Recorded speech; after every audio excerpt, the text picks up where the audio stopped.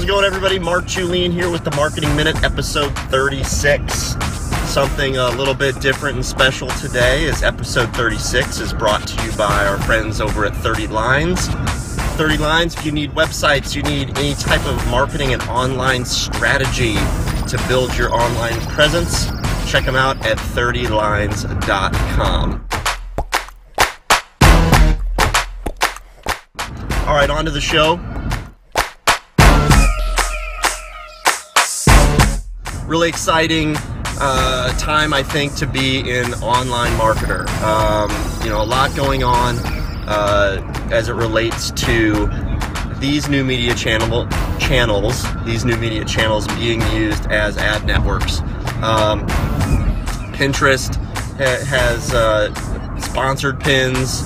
Of course, Facebook ads, Facebook dark posts. If you haven't heard me mentioning that in the past, check that out, Facebook dark posts. And now Facebook and Instagram announcing that they're opening up the ad network for Instagram. I think this is huge. I think visual marketing, as far as using images, is working tremendously online, especially on these social networks. And I am really excited to start dancing a little bit on Instagram in the ad network.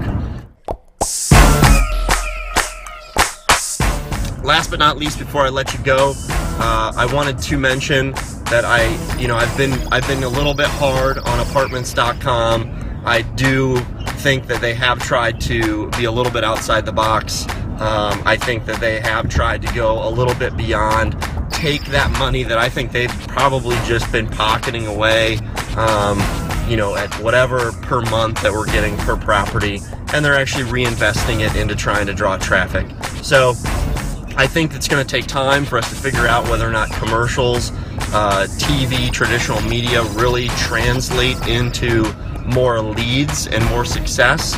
But that being said, I do think that Rent.com and RentPath have a better television campaign going. So good job with the ad agency there at RentPath and Rent.com.